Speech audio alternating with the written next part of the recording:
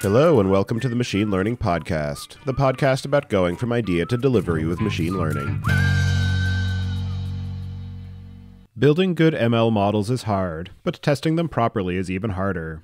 At DeepChecks, they built an open-source testing framework that follows best practices, ensuring that your models behave as expected. Get started quickly using their built-in library of checks for testing and validating your model's behavior and performance, and extend it to meet your specific needs as your model evolves. Accelerate your machine learning projects by building trust in your models and automating the testing that you used to do manually.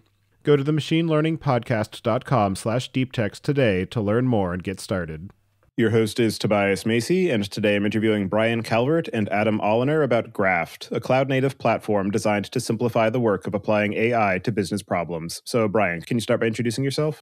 Yeah, hi. So, Brian Calvert. I'm one of the co-founders of Graft with Adam and four other excellent folks. And basically, I've kind of been in the data ML space in some fashion or another since my PhD, where I worked on high energy particle physics, analyzing a bunch of data from the Large Hadron Collider.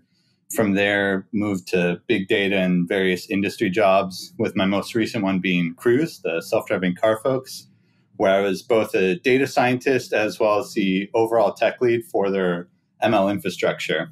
Yeah, and from Cruise joined Graft, and I think that's pretty succinct. And Adam, how about yourself? I am the CEO and founder at Graft. As Brian said, we have an amazing founding team.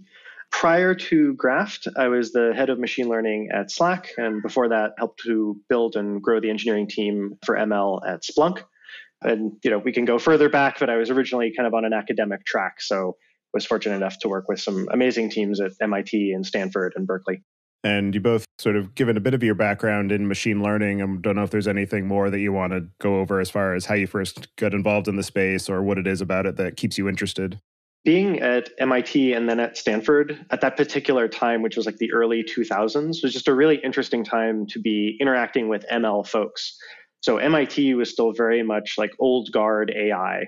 So I took courses with Marvin Minsky and Patrick Henry Winston and folks like that, where the goal was to understand the computational nature of human intelligence, which is really appealing as a higher order goal and really exciting. But there wasn't much progress being made, and that was sort of the origin of the AI winter. And then when I went to Stanford, I was fortunate enough early in my PhD to work with Sebastian Thrun and the Stanford racing team. So I got to go to Nevada for the DARPA Grand Challenge, where they got this self-driving car to actually drive for some distance, albeit through a desert. But it was kind of the first time that it happened. And that was my introduction to what I would call this sort of more current iteration of machine learning as a field, which is this notion of you throw math and statistics and compute power at these problems, and maybe you don't learn anything about the computational nature of human intelligence, but it's really effective. And that's sort of where we are now and have made huge progress as a field. So that was kind of my foray into it. I'd say it kind of started in my PhD work at CERN.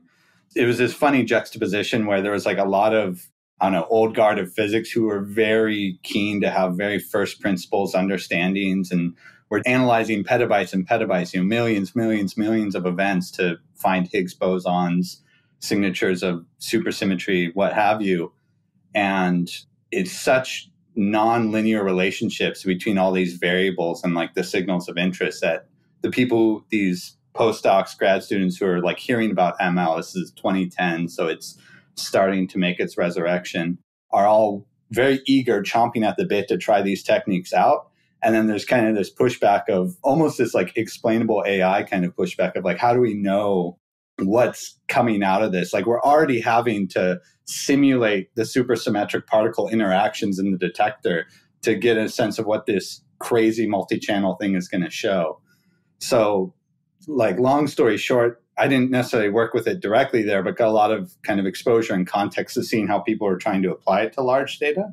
And then in my first industry role at Intel, we had a bunch of large data, all these images of the wafers and the little like sub areas of transistors. Are there defects here? What kind of defects are there? This real-time bit of it. Can we get these algorithms to run fast enough to actually get reasonable throughput and quality control?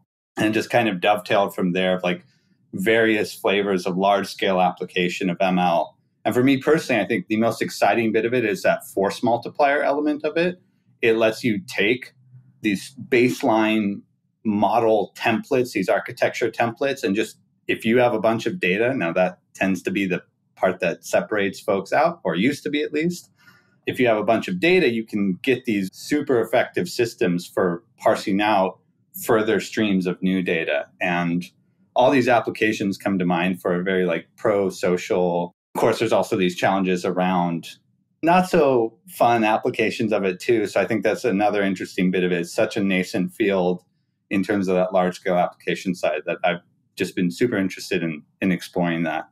Just in hearing the both of your introductions, I had ideas for at least 3 more episodes that we could all do together. So I'll definitely be looking to follow up on that given the time. But today we're here to talk about Graft, which I think brings us nicely back to what you were just saying, Brian, about the potential kind of differentiators or the kind of schism between the haves and have-nots in the ML ecosystem. And I'm wondering if you can sort of, from that, talk a bit about what it is you and your team are building at Graft and some of the story behind how you hit upon this particular problem and the approach that you're taking to it.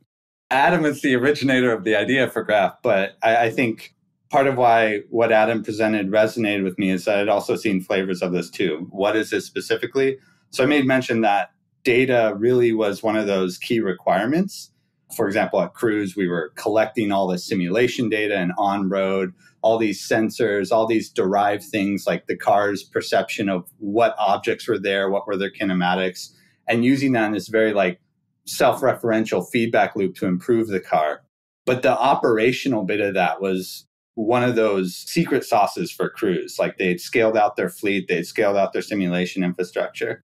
I think the kind of thesis origin idea of Graft, and I think Adam can speak to that better in just a little bit when I hand it over to him, is this notion that there's these foundation models, these large, very large, like billions of parameters sometimes, models that have been trained on such a rich, wide, and varied corpus of unstructured data. So a bunch of books and all of Wikipedia, or a bunch of images from these like very widely curated data sets. And from that, they've extracted out basically like semantic contextual representations of that input. So this like kind of canonical baby version of this is you'll embed the word, you'll take king, for example, and you'll take man, and you'll take woman, and you'll take queen, and you'll embed all these words. And by embed, it means you get this numerical vector representing it, 20-dimension vector or something like that. And you can actually compare these vectors in this 20-dimensional space. So you could take like king and subtract the vector of man and add the vector for woman, and then ask, how does this compare to the vector for queen? And you find if you've constructed your embedding generation correctly, those two will be very close. So there's this like semantic space that these vectors are living in that actually is like capturing the semantics, like emphasis on that semantic qualifier. Like it's baking in these human language notions of how we choose to represent. And you see similar flavors of this on the image side, like notions of what is a dog or a cat or a bulldozer or an airplane. And earlier on, there's various flavors of folks seeing this power of this. So you hear these things like transfer learning for ImageNet trained models, where they wanted to take models trained on ImageNet. ImageNet is really large, 1.5 million images, very large data set. It was used as a benchmark for a lot of computer vision challenges. They take these really fat models from Facebook, Google, whoever, trained on that, where the final layers of that model is like a class prediction, and it's very much tied to the data set of ImageNet, like what classes are represented there. Chop off that last layer. So they're effectively saying, like, I don't want you to predict these classes.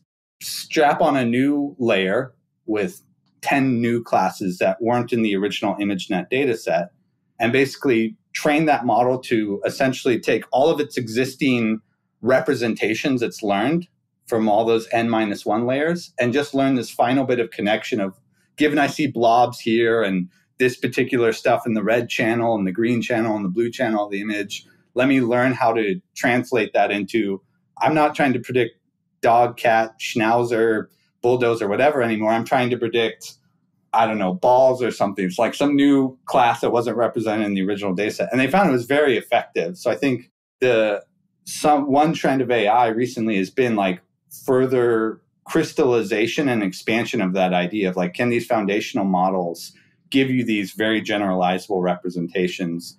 And can you take that out at scale? And companies like Facebook, Google, et cetera, are already taking it out to scale. They've put their money behind that hypothesis and it's bearing a lot of fruit for them. And I think Graft is, maybe I can hand it over to Adam at this point and you can speak to Graft.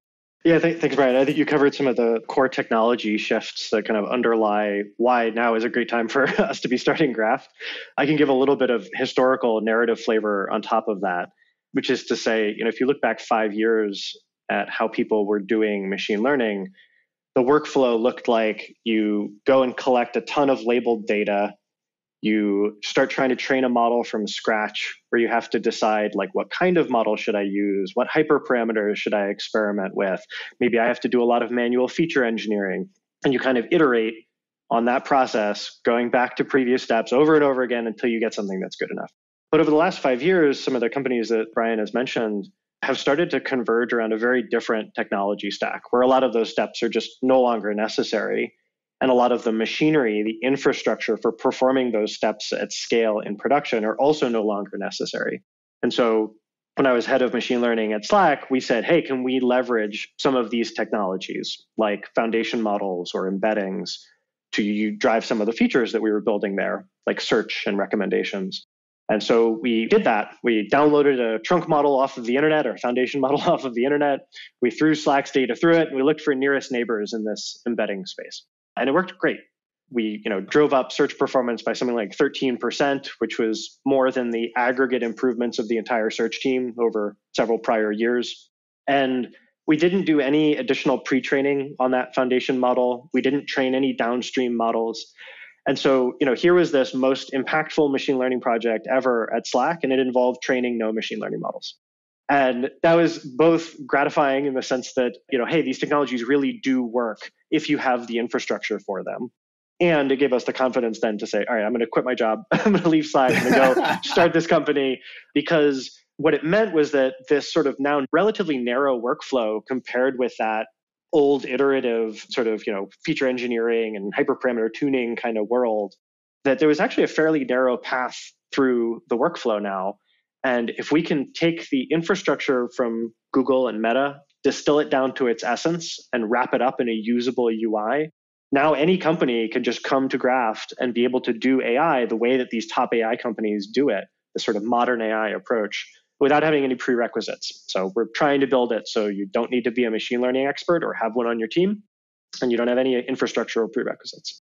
Given that set of capabilities that you're targeting, I'm wondering what are the core personas that you are focused on addressing in the initial iterations of the product that you're building, and how that influences and informs the ways that you think about the user experience and the interaction patterns and the feature set that you want to prioritize as you're building this out, going through your initial beta phase and starting to ramp up towards general availability?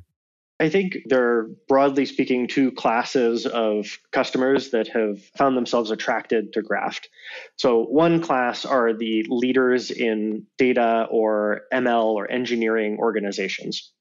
And the appeal of Graft for them is that if they don't already have this talent on their team, like ML engineering experts, then they don't have to hire them. They can just use Graft. And if they do have those teams can focus on sort of business differentiating functionality rather than the kind of plumbing and machinery of AI. And so they can kind of skip ahead to the part where they take their data and solve a use case instead of saying, all right, we'll get this prototype out the door in 9 to 12 months. We just have to wire up these 20 different components together and make sure that it's working correctly. And then we'll try the thing. And so they get to kind of skip ahead and get more value out of the team that they already have. And then the other broad class of personas are the sort of practitioners for the use cases themselves. So not like necessarily ML practitioners or data science practitioners, but like a product manager who just wants to understand like what issues with the product are being reported most frequently in Zendesk or whatever, or a BI analyst who just wants to understand the sentiment with which customers are talking about them on social media, or any number of other examples where you're a domain expert, like you know the problem you're trying to solve, and you maybe understand your data. And it's really attractive to be able to wield these modern AI techniques at scale without needing to understand that machinery. And so those are, broadly speaking, the two groups that seem to find Graft attractive.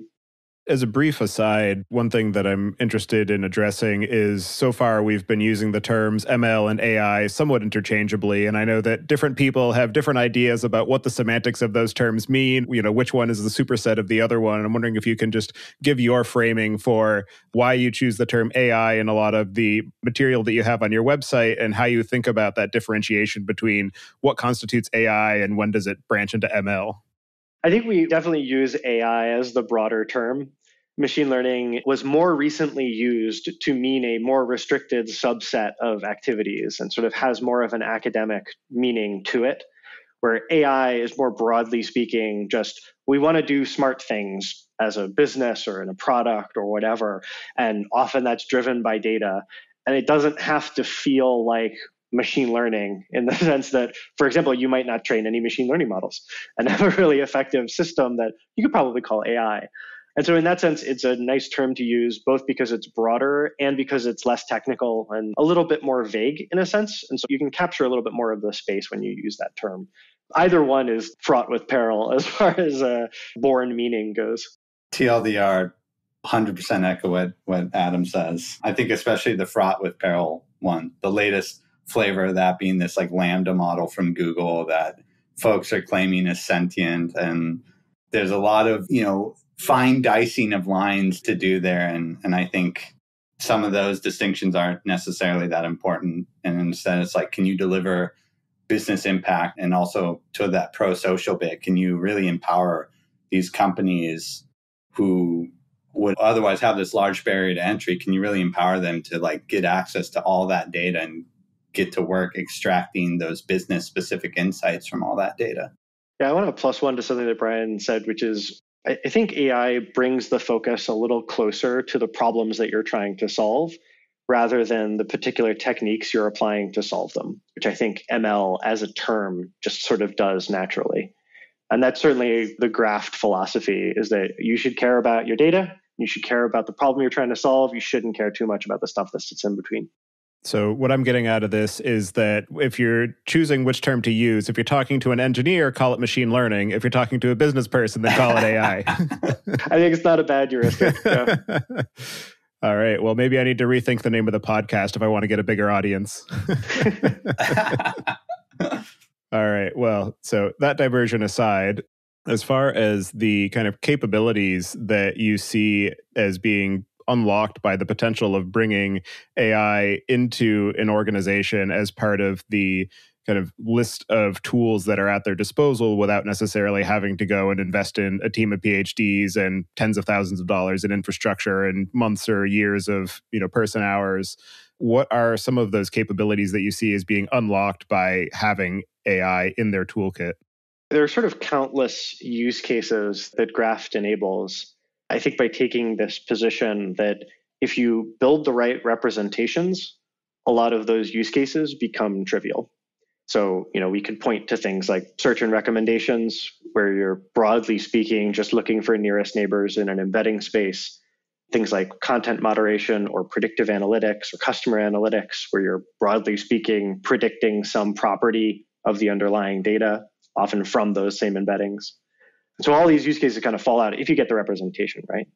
But I think one of the things that Graft enables that a lot of organizations don't have now, because they don't have this infrastructure, is the ability to do this rapid prototyping. It's a really daunting ask for a leader of any organization to say, here are these 5 AI initiatives that we might undertake as a company, and we don't know which ones will work and which ones won't, but you have to pick now. And then we're going to go and build a bunch of infrastructure to support one of them, the one that you picked, and then we'll try it out and see if it works. So in 9 to 12 months, you'll get feedback as to whether you made the right choice. And so a lot of organizations just can't stomach that at all. So this is another kind of organizational barrier to entry for AI. And so in Graft, we say a lot that we're trying to make the first 80% simple and the last 20% easy. And so like the first 80%, I should be able to articulate a use case and get that working end to end on the same day.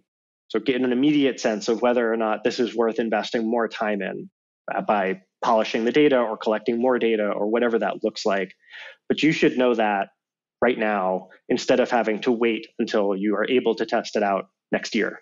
I would say two things I'd like to add to that. One of them on this prototyping bit is sort of the tail end. The opening is the prototyping. The like kind of landing the plane part is all the production things. Monitoring for feature drift, like retraining models continuously as features drift, for example.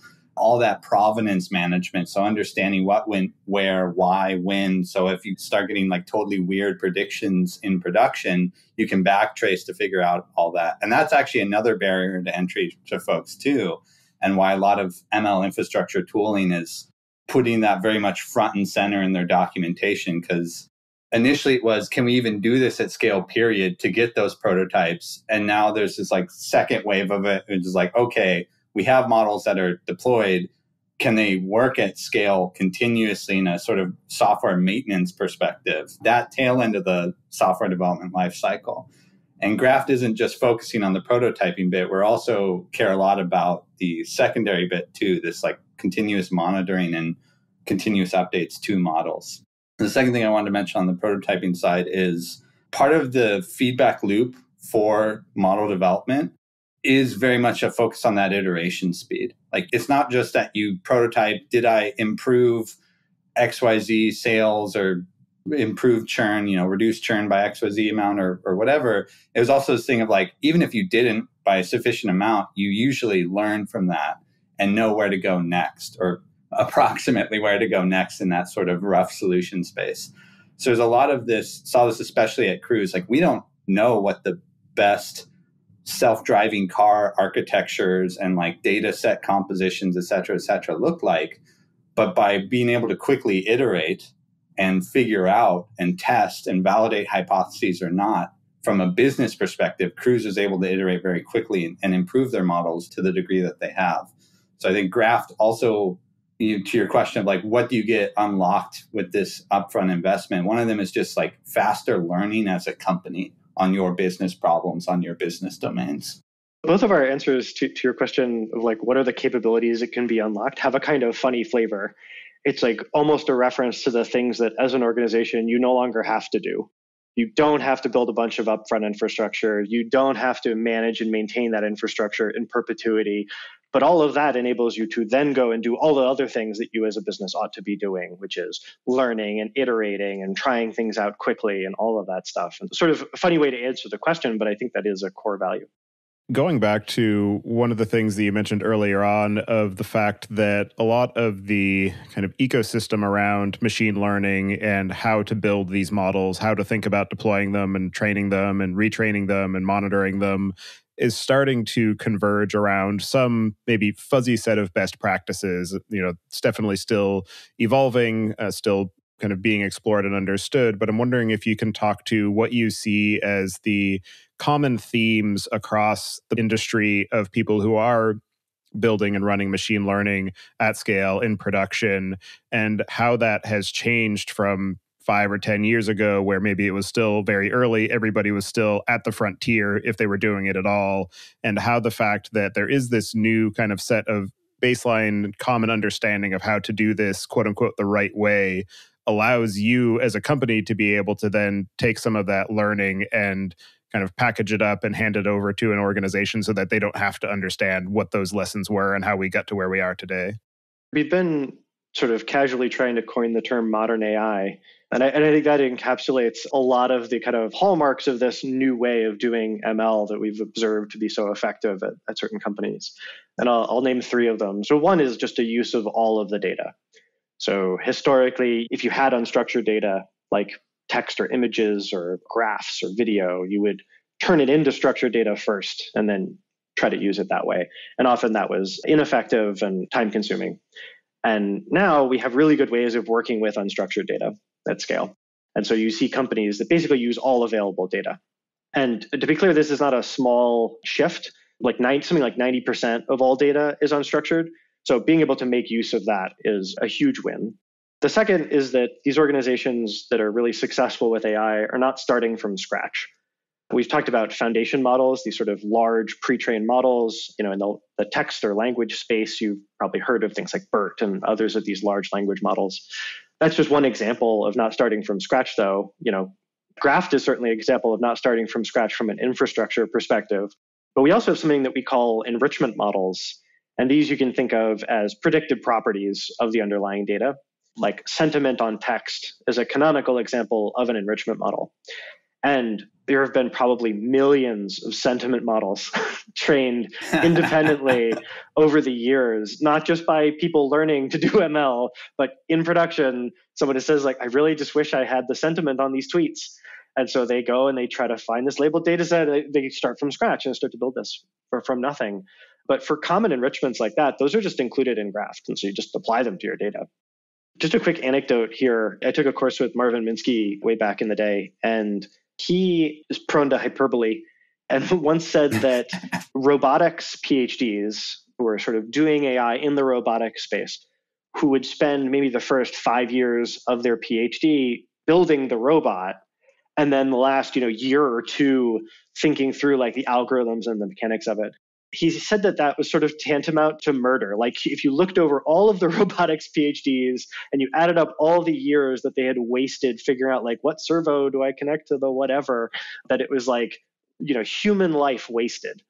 I think something similar going on here with someone training a sentiment model from scratch.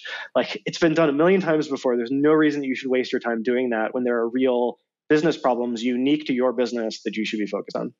And that's maybe the last one that I'll mention. The hallmarks of modern AI is this focus on the business-specific pieces instead of the plumbing. So think about the data, and this is an example of data-centric AI for sure. Focus on the use cases, get the UX right, things like that. More in the weeds details I can add on top of that. To this data-centric AI part in particular, the initial treatments of ML, people recognize just by sheer virtue of the syntax of training these models that you had to have training data sets. But this kind of treatment of data sets as first-class citizens as well as the models themselves, and this understanding is they're inextricably linked. You literally cannot have models without the other. It's not just standard software where the source code by itself is sufficient to describe the resulting binary application, given compiler flags or whatever. That bit of it is this kind of continued understanding and growth of support of data sets and management of that and their semantic relationships to the models derived from them. Speaking of data, the other bit of it is this continuous orchestration and updates to models. Features drift, COVID tanked, I'm sure, a bunch of people's models, and they certainly screwed with our models at Cruise, for example, pedestrian density is completely different now. So the understanding and continued improvements on this orchestrators, basically, you saw this, sure, I'm forgetting proper product history, but Airflows is kind of initial lynch. And then there's been a lot of evolution in that space from there. Things like Dagster, Prefix built on top of Dask initially. I don't want to turn this into just a product rap sheet of orchestration engines, but there's all these orchestration engines coming out there, and a lot of them targeting that exact thing of continuous ML, continuous updates, recognizing that that's an integral part of the solution too, is these models have to evolve to continue to meet the business requirements. Yeah, those are definitely all very useful aspects of, thinking about how do I approach this problem? What are the things that I can build on top of now? And thank you for giving me a list of products that I can link back to my other podcast for people who want to discover it in the other direction. But in all seriousness, in terms of the actual kind of execution of being able to provide these models as a service to the business, give them access to saying, okay, you have all of this data that is inherent to the way that you do business. Now you can actually gain some additional value from it. without having to, have, a dozen interns spend their summer labeling information that maybe will be useful to you in 6 months. Wondering if you can talk to some of the actual implementation and design of the product and how you think about building these interfaces in a way that is accessible to the cohorts that you mentioned at the beginning of, data leads who don't want to spend their high-valued ML engineers' time on prototyping, or business users who just want to be able to get the product out the door, but they want to be able to use their data to actually add some additional intelligence to it. So I think one of the first bits is aggregating and collecting all that data, not aggregating in like a SQL sense, but really just bringing all that data into one spot. So that's sort of the entry point of Graft, is flexible notion of a connector. And this can be connecting to databases, MySQL, Postgres, or even data warehouse like Snowflake, Redshift, etc. But it can also be more to the unstructured bit, like more arbitrary-esque, if not already business-owned things like buckets in S3, the public internet, like to Adam's mention of predicting sentiment of tweets, like crawling through Twitter and getting the latest tweets that mention at Nike or at XYZ company. So this sort of funnel, this data intake funnel, to let us bring all the data that the user's interested in into one spot, views of that data, so we can sort of give them that picture. To the bit about a persona being like a data engineering or the business practitioners where they already have that domain expertise on their data, we can't auto-magically understand what all the data means for someone. So there is like a little bit of, are these two streams related to each other? What's a foreign key relationship to join them together from our side if we need to process both of them at once and ensure they're synchronized with one another? So there's a little bit of configuration there. And then you enter into this ML magic part based on these foundation models, generating these embeddings, potentially already pre-trained enrichments. All of that is basically focused on under the hood from our side to give us the flexibility we need. Notions like a generalized job scheduler, generalized farming out to compute on Kubernetes. So kind of a set of various microservices deployed on Kubernetes where we can go, okay, these embeddings are ready. Our job scheduler has a notion of this dependency graph. We've ingested the data. That was our first job. We now know based off what the user has given us that it's text data and we need to use BERT versus its image data. Let's use the latest ResNet flavor. So there's a lot of this kind of dynamic dispatching in that job dependency graph, dynamic dispatching. And of course, speaking to models being models and often expensive, wanting GPUs for inference. There's also dynamic dispatching in the hardware and like heterogeneous compute cluster sense too. So relying on these tools like Kubernetes, which have this flexibility very natively baked into it. Dask is another technology we're using, a very flexible distributed job scheduler. Not to give them too much of a plug. I mean, they're great, but it's this key bit of like using underlying technologies that give us a flexibility to ultimately do what we need to do. And not even just for the use cases we know about. Like we have these ideas from talking with customers, from our own experiences of use cases involving embeddings of particular computational graphs workflows to do, but also giving that flexibility to iterate. I'm sure there's going to be things that surprise us a lot. Like once we actually get this out there in GA, oh, someone's using it to do XYZ thing. Like, whoa, that's interesting. Like, let's harden the support for that a little bit. So let's iterate a little bit on the underlying infra. But yeah, I mean, Kubernetes, Dask, these kind of key technologies, open source technologies especially, that let us build out those components. Speaking to Adam's mention of focus on business specific pieces, like we want to focus on our business specific pieces too. We don't want to build out another generalized resource manager or generalized job scheduler or generalized database tool. Postgres is amazing for what it is. It's become this tremendous place in the database ecosystem. So all these things where we just basically build on top of technologies and let ourselves focus on that critical iteration of developing the product and giving customers the flexibility they need. One thing I'll note that's interesting about Brian's answer, I think if you step back and you ask someone like, what pieces do you need? What components do you need to do modern AI?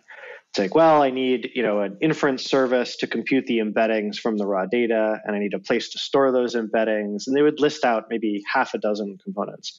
But a lot of what Brian was describing, I would refer to more as like glue code or sort of overlaying systemic kind of code that cares about the aggregation of all of those different components and the ways that they interact with one another.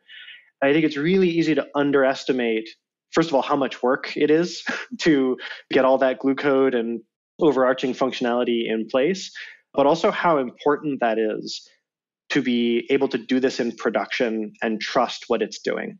So, having a place to stick an embedding is fine, but you need to know where that embedding came from and what you're going to do with it downstream. And often there are dependencies that go end to end through this entire system that you need to care about. One example I always use is if you're trying to be GDPR compliant and someone says, hey, delete my data. Well, if that data was used to train the model that computed the embeddings, then the embedding space updates, which means any models you train from that embedding space have to update. And so it propagates through the entire system.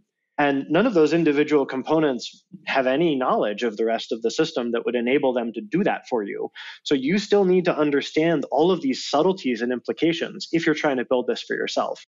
The thesis of Graft is that for almost no company is it a worthwhile investment to be building this infrastructure themselves. Predibase is a low-code ML platform without low-code limits. Built on top of their open-source foundations of Ludwig and Horvath, their platform allows you to train state-of-the-art ML and deep learning models on your datasets at scale. The Predibase platform works on text, images, tabular, audio, and multimodal data using their novel compositional model architecture. They allow users to operationalize models on top of the modern data stack through REST and PQL, an extension of SQL that puts predictive power in the hands of data practitioners. Go to themachinelearningpodcast.com/Predibase today to learn more. That's Predibase.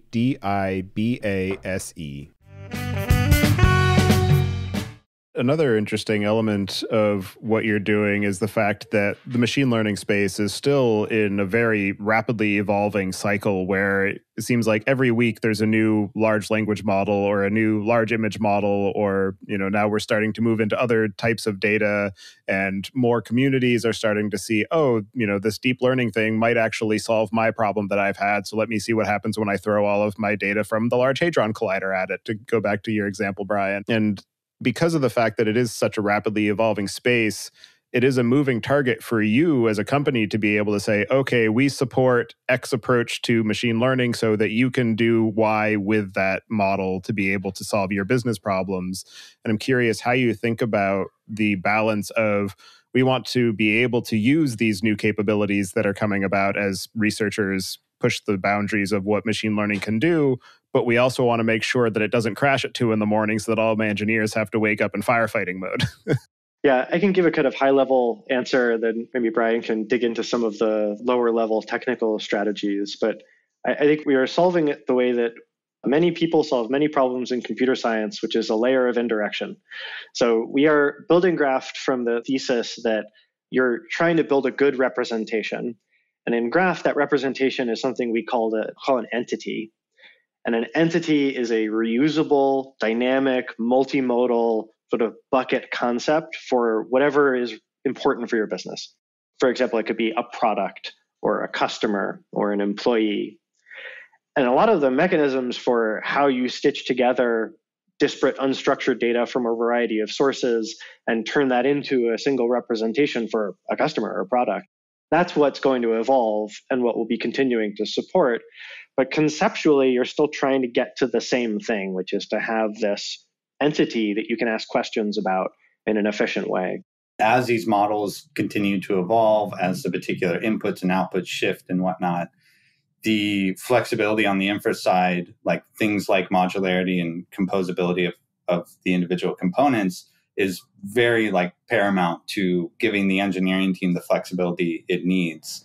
But it also gives customers some amount of flexibility too. Like there will be some customers who are interested in particular versions of BERT that they further pre-trained on a bunch of scientific papers, COVID papers, because they're trying to study something about long-term COVID.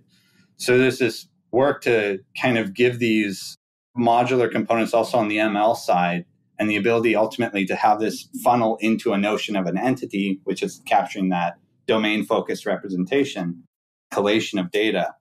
Getting into a bit more details on the infra bit of that, paying homage again to Kubernetes, giving us that flexibility for very heterogeneous cluster setups from hardware and other resources, memory, etc.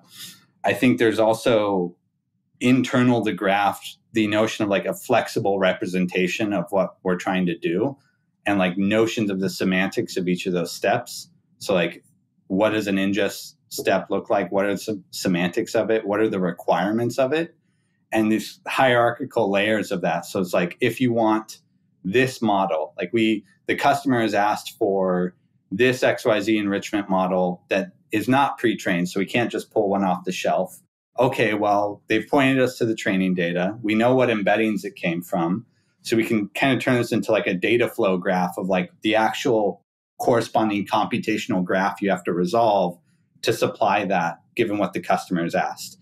Enrichment was going a bit further. I mean, that of course would apply to these entities too. This entity, the customer has told us, is built off of this data, some images from S3, some table of metadata from a MySQL database. We know this like dependency chain of how to resolve that. And, you know, I'm going to kind of be a broken record here. The flexibility of how we resolve that being open to us too is another bit of it. Like the data is a thing that is going to be very business specific, very use case specific. Those entities as a sort of user configured, again, collation of that data, also domain specific, user specific, et cetera. Our representation, intermediate representation we have, like in a literal computational graph sense sometimes, can ultimately be executed and optimized, et cetera, with whatever the latest trends are, the latest, greatest version, you know, Kubernetes 2.0 or whatever new flavor of resource manager, distributed job scheduler, database technology, et cetera, comes out, we'll have within reason some amount of flexibility to pivot to that if it makes sense. We're certainly trying to skate where we think the puck is going. So yeah. Predicting that we'll see more multimodal models and we'll see more multitask models and more real-time use cases and so on. It's a difficult field to do a lot of prognostication in, given how quickly it's moving, but that has certainly been our goal.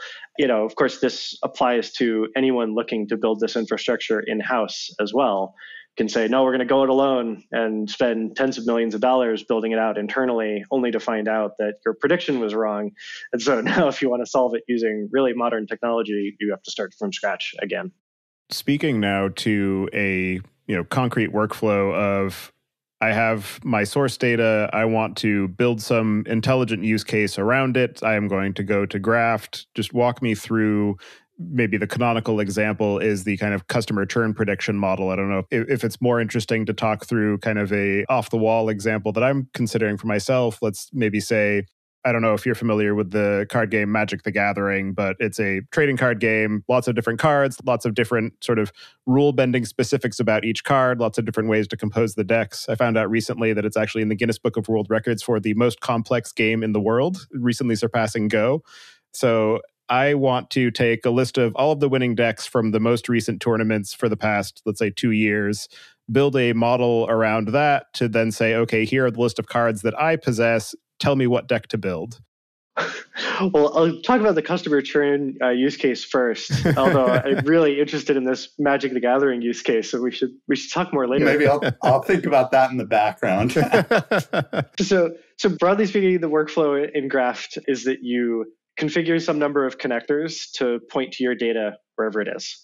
In this customer churn example, you might be pulling the audio of customer service calls from something like Intercom or S3. You might be pulling notes from your sales team out of HubSpot or Salesforce, maybe trouble tickets that customers have submitted via Zendesk. And then you define a customer entity and you say that it includes all of that data, all of that unstructured multimodal data. Optionally now, and in this example, you would want to apply an enrichment to it, specifically churn prediction. Now, this is business specific enough that it's unlikely that we're going to have a pre-built enrichment for customer churn. But the way that you define one of these enrichments in Graft is that you just give a table of examples. So you would just say, here are the IDs of 20 customers. These 10 are, solid customers. They're not going to churn. And these 10 did churn or will churn. And Graft will then build that enrichment for you and will apply it to any future customer entities that get ingested. So you can now there's another column associated with these customer entities that you can then ask questions about.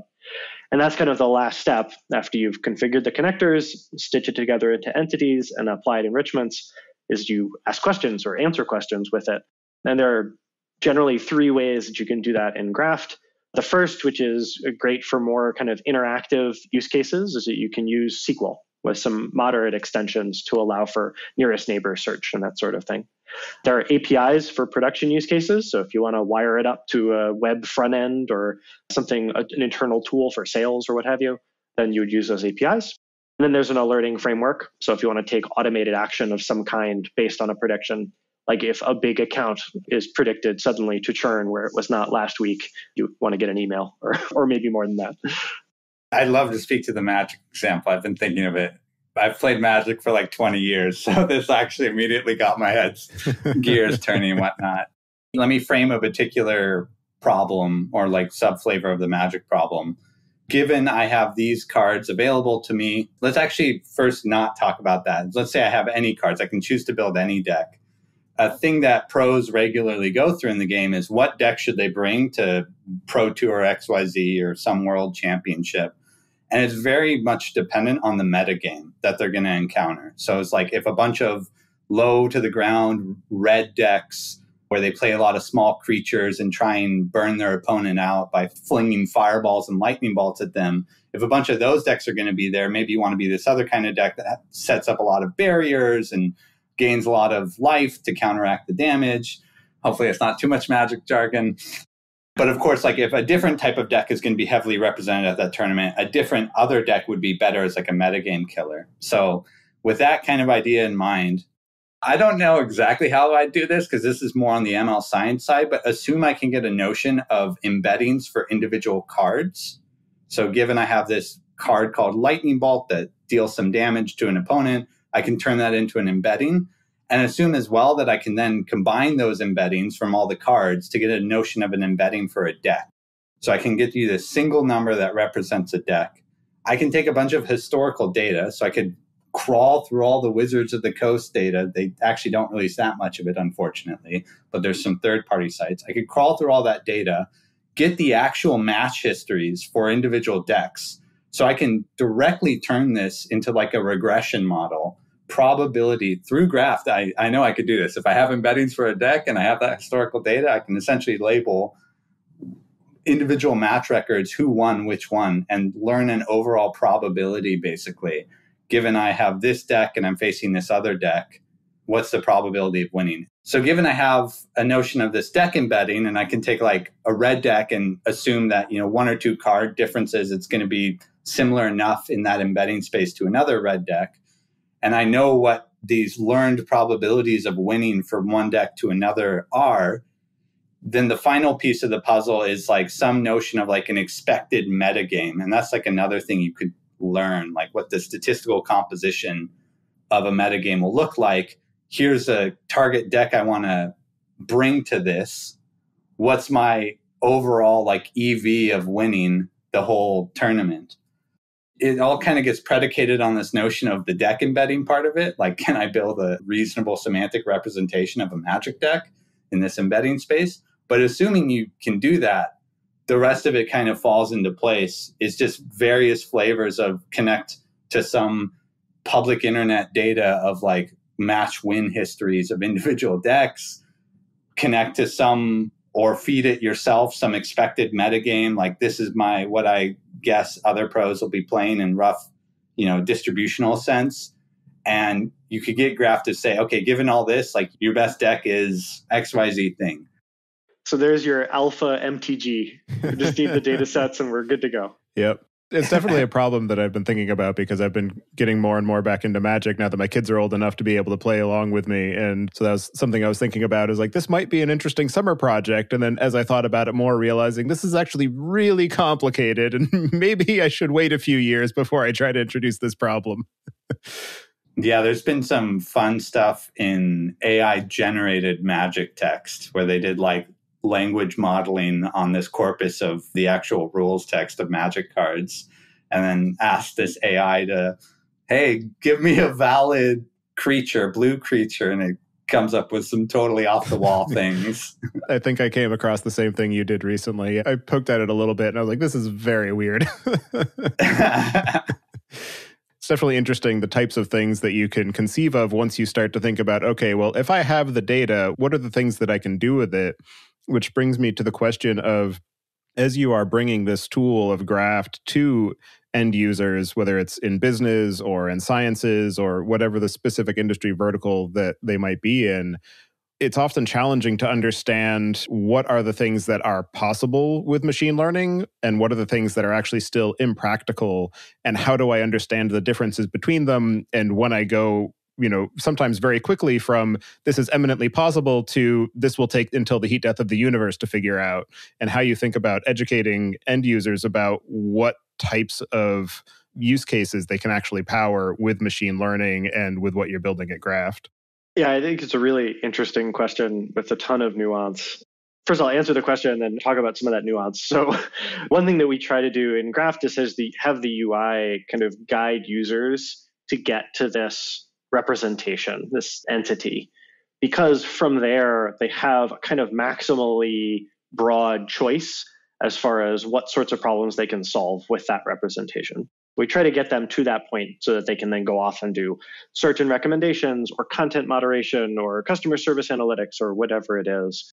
There are other challenges, though. For example, when trying to talk about what is possible, which is there are things that are possible or not in general, and then there are things that are possible or not for a particular customer with their particular data. And that's sort of a variation of a question that machine learning folks get all the time, and that there's never a satisfying answer for, which is, how much data do I need for this to work well? And there's never going to be a good answer to that question. It's always going to be, it depends. But what we can do for customers is help them just try it much faster. So that's usually the way that you get an actual answer to that question, is you just try it and see how well it does. And that's that first 80% that we talk about. You should be able to wire it up, see whether it's working okay, and have that answer, instead of someone being like, I don't know, 20 examples, 2,000, I'm not sure. Throughout the Graft UI, we also try to give contextual hints as far as what things can happen next. So, you've embedded this field, you can do semantic search now. Here's a button that if you click it, it will bring you to the SQL tab and auto-generate the SQL that will give you that semantic search. So things like that, I think, are kind of locally helpful. But this is, I think, a great question and really difficult to answer in any sort of completeness. It's definitely an interesting problem, because if you don't know enough about what a tool does, then you don't know what you might be able to do with it. And so a lot of times it can be interesting to see businesses who, on the one hand might say, machine learning can do anything, so I can obviously use a machine learning model to predict what my sales are going to be next quarter. Whereas somebody else might come to machine learning and say, I don't understand enough about what it does. I don't even know what I might use it for. And so just trying to figure out, how do you find kind of middle ground for both of those people to be able to say, okay, here's your data, these are some things that you can do with it, and then helping them explore that space of possibility. One thing that we're building are sort of this notion of guided flows, which is identifying these common classes of use cases that we can really hold users' hands through from beginning to end. And I think we will continue to build those as we identify these classes of use cases that we find customers applying it to. On the other hand, I think there is a fat, long tail of use cases that as Graft goes out into the market, we will find customers doing that would never have anticipated. And it's hard to know how to have told them ahead of time what sort of things to look for in their problem that would suggest that it would be a great fit for Graft. We found it to be hugely versatile as a technology, and I think companies like Google and Meta have found this as well. They use it for personalization and recommendations and so on and so forth. So I think you can get a lot of them, but yeah, it's always possible that someone comes up with some new use case that we just haven't thought of that requires some fundamentally different underlying mechanics. I think Adam's answer is great for capturing there's kind of this semantic space of use cases that we're not necessarily aware of, like unknown use cases. I think even within a particular use case, there's going to be a flavor of can I get a model that gets 100% accuracy? Probably not. So there's going to be an element that still tricky to convey to users, no, you can't get a model that gets 100% accuracy, or well, you could in theory, but it's very data set dependent, very composition dependent. So I think there'll be a lot of iteration for us to do. This is kind of a smaller set of that problem space of what is practical to do with ML. But there'll be an iteration on this even at that lower level of like, okay, given the label distribution, given the decision boundaries we're seeing between these labels, we're not necessarily going to communicate that level of gory detail back to a user, but we can guide them on what's realistic with their data. For example, like they might say, I'd like to get a model that has per class average precision of 95% or something like that. And you could both, one, give them realistic expectations for where they are, and in this very data-centric AI flavor, you could also point them to like, these are parts of your sample space, or these are actual unlabeled examples that you should best like spend all your labeling ops effort if you want to push the needle in this particular direction. So there's a lot of this active learning and other flavors of very much a data-centric AI approach that you can bring as like a subset of tools to help people understand what's actually doable and guide them to that goals that they have, not just at that high level guided flow stuff Adam mentioned, but like within a particular workflow, moving the quantitative needle on some key metrics that they have of interest.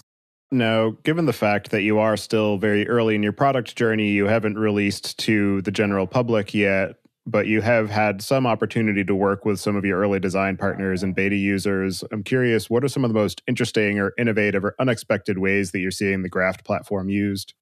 I think there are a lot of bread and butter use cases that I think are still interesting despite being kind of bread and butter. So, for example, one of our design partners does document intelligence in the healthcare space. And so to do that well, they need to do, for example, additional pre-training on the foundation model to learn the vernacular of that particular domain. And then they have a variety of interesting types of questions that they then want to ask about those resulting documents that are really specific to their business.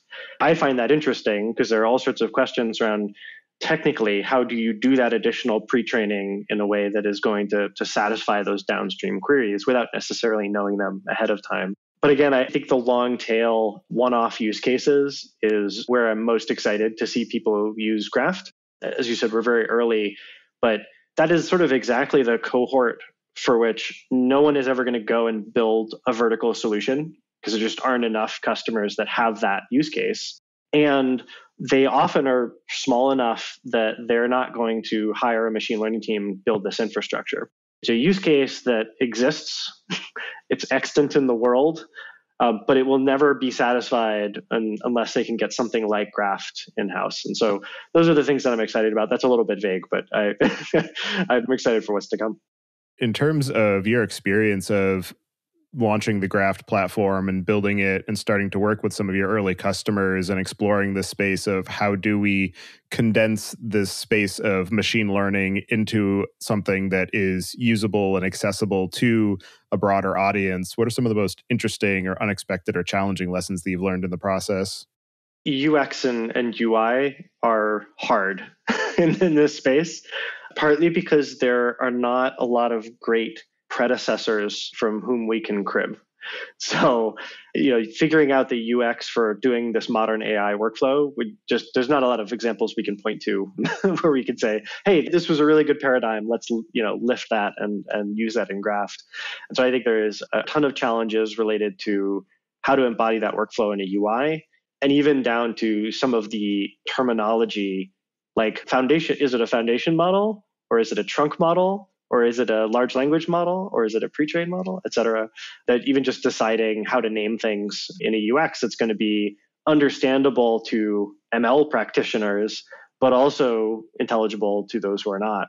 Yeah, so as I say, big plus one to the UX UI challenges. I think the building this mutually understandable shared vernacular, using existing ones when it makes sense, but sometimes having to coin things ourselves if we need to reach this broad enough audience and have everybody on the same page. Totally a big challenge. I think from the engineering side, there's just scalability challenges that come into play. Like you try and operate at very large scale on very large data sets. There's plenty of vagaries to distributed compute. I wouldn't say it's unexpected though. Like, yeah, I saw it cruise. We had massive amounts of data there, and I saw flavors in which even GCS can fail sometimes, for a particular region. So it's like a known versus like an unknown. There is a known unknown bit of it of like, you don't know the specific way in which a large scale distributed compute system is going to fail on you. So it's a lot of foregrounding of tolerance and resiliency and all these like flavors of best practices when building out large scale distributed systems that were very much have top of mind, in addition to all the things, the challenges, the very product specific challenges, the UX UI, the supporting backend that gives us a reasonable data model between backend and front end to be able to iterate on the front end from the UX UI perspective. And so for people who are interested in exploring the possibilities of adding machine learning to their set of capabilities, what are the cases where Graft is the wrong choice and maybe they are better suited building it in-house or using some other, purpose-built machine learning as a service, like something that's dedicated to audio transcription, for instance? Graft is a cloud-native managed service. So, the first class of use cases for which it's not appropriate is any context in which, using a third-party cloud service is not appropriate. So, for example, real-time use cases with very tight latency requirements. Like I probably wouldn't, build a self-driving car that's like calling out to the cloud to decide whether to hit the brakes or not. That's certainly one class of them. Or in cases where sending data in any form to a third party, especially your sort of business data, is not appropriate. We don't offer a self-hosted option at the moment. And so if you're not okay sending stuff up to AWS or similar, then you're probably not going to be okay with Graft either. With a distinction between the two of like, we'd be hard pressed to solve the first one. I mean, even then it's an engineering challenge. You could imagine just deploying a flavor of Graft in an embedded device to do these, to like use embeddings to make real-time decisions. And it certainly would have a very elevated level of requirements. So, okay, put that on a shelf. We probably won't even touch that ever. Certainly not for the foreseeable future. I think the self-hosted thing is a lot more tangible as this is a bridge we might readily need to cross in the near future. I can't give you an exact quantitative timeline, but I think there is a semantic distinction between those two as well, of like probably will never ever do, reasonably might do. And then there's maybe one other class of AI applications, which are ones that you have sort of no future in production. Like it's just a one-off question on a very small data set. Maybe it's all tabular. You just do it on your laptop and you just want to know, like, is it 0 or 1? And often you can do that without needing any of the kind of production infrastructure that Graft is bringing to the table. Doesn't necessarily mean you can't solve it in Graft. It just means that Graft is probably overkill for that. And as you continue to build out the product and going through your beta phase as you approach general availability, what are some of the things you have planned for the near to medium term, or any particular problem areas or projects that you're excited to dig into? I think there's a lot of active research right now on multimodal models, very commonly focusing on, audio and text or images and text, or it's these sort of canonical natural data modalities. I think the flexibility of Graph, though, to do more arbitrary combinations of modalities, like a notion of customer data that's feeding in text in Zendesk with other flavors, literal transcripts from customer service calls or tweets from this customer, or more general sentiment from customers. The exact ways in which you best build that multimodal representation, actually going back to that magic example, like not magic specifically, but this more general notion of like, how do I take semantically distinct unstructured data, even like sub-cohorts within the same higher level modality, like different kinds of image data, different kinds of text data, and build a like cogent, concise, generalized representation. There's a lot of ML science bits of there that I'm personally excited to either contribute to directly or at least osmose from as we work with excellent ML scientists at the company to figure out. Because this is also like this active area of research at Meta, at Google, at these big modern AI companies. Are there any other aspects of the Graft product or the overall space of making ML and AI accessible to end users and organizations that we didn't discuss yet that you'd like to cover before we close out the show? I'll just say that this vision of making the AI of the 1% accessible to the 99%, I feel comfortable saying is fairly ambitious. So there is a long way to go from where we are to realizing that vision. So I think there are a lot of interesting challenges that we'll encounter along the way. I'm really proud of the progress that we've made in such a short time, for sure. But there's certainly a lot to do. Big plus one. All right. Well, for anybody who wants to get in touch with you folks and follow along with the work that you're doing, I'll have you add your preferred contact information to the show notes. And as a final question, I'd like to get your perspectives on what you see as being the biggest barrier to adoption for machine learning today. I know that we talked about that a little bit, but I'm curious if you have any more context or flavor or specific examples to call out. I think talent and infrastructure are the most common barriers to entry. Especially if you're trying to do modern AI, you almost certainly don't already have that infrastructure. In order to get it, you would need to hire a team to build it. And so that is sufficient as a barrier to entry for most organizations. And those are the two that we are most focused on in building Graft. In addition to that, just kind of a note, this isn't a currently existing barrier, but to go back to this foundation models, trunk models, whatever you want to call them, availability of data used to be like this oft insurmountable barrier. Like you needed millions, billions of examples to get to these, training these really large models, and also the corresponding compute to process all that. There's still flavors of that, like a much smaller scaled version of that. So there is still an element of like people should care, like businesses, business leaders should care about the data that they're collecting and how do they think about the data model of it. And it's very much a barrier you can easily traverse if you like put some work up front to think about it. But if you don't, then you end up with a kind of big ball of mud of data and it gets very messy and it's very hard to work back from. So yeah, that's kind of like a warning in a way and another barrier to entry. All right. Well, thank you both very much for taking the time today to join me and share the work that you've been doing at Graft and your overall vision for its progress and future. It's definitely an exciting platform and an exciting problem space that I'm excited to see where you go with it and how far you're able to take it. So thank you for taking the time today to join me and hope you each enjoy the rest of your day. Thank you so much. Thank you so much for having us. This was a lot of fun. Thank you for listening, and don't forget to check out our other shows, the Data Engineering Podcast, which covers the latest in modern data management, and Podcast.init, which covers the Python language, its community, and the innovative ways it is being used. You can visit the site at themachinelearningpodcast.com to subscribe to the show, sign up for the mailing list, and read the show notes. And if you've learned something or tried out a project from the show, then tell us about it. Email hosts at themachinelearningpodcast.com with your story. To help other people find the show, please leave a review on Apple Podcasts and tell your friends and coworkers.